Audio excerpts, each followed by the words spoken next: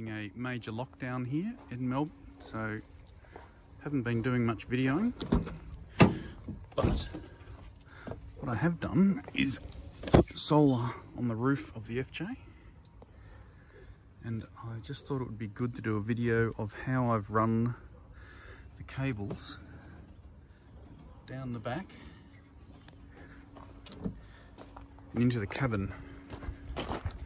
So I've got a second battery in the back here and behind the tool cases. I've run the cable along here, down the back inside the door. I've put a grommet, drilled a hole in through here, put in a grommet and run it inside. Just let me take the tools out so you can see the inside.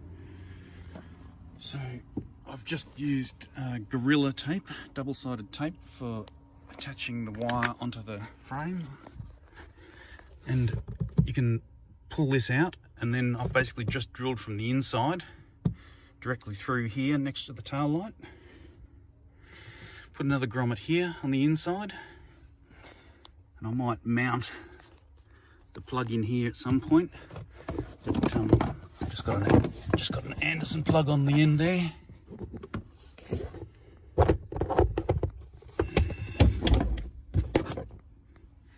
Which connects into the Victron controller, into a battery box, and in there's a 180 amp hour AGM style battery.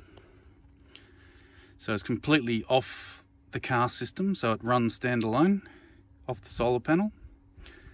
I'll just show you it charging. So I had the car out in the sun yesterday so it could charge up, and so the controller is in float mode, which means the battery is fully charged.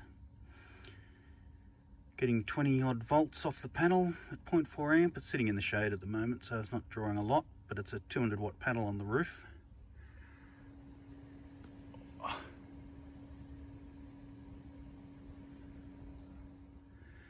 So that's basically how I wired up the FJ. It's pretty simple solution in the end.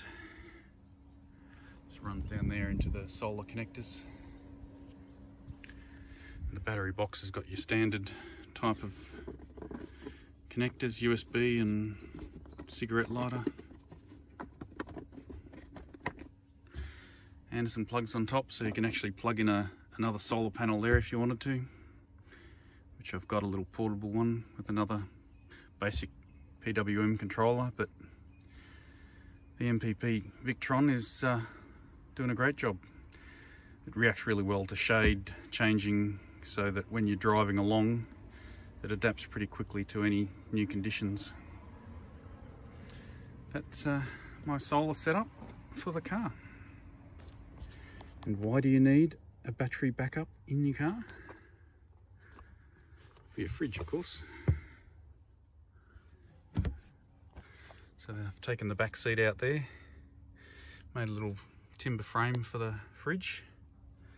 That just sits in the back area, and somebody can still sit in the other back seat, so you can take 3 in the car.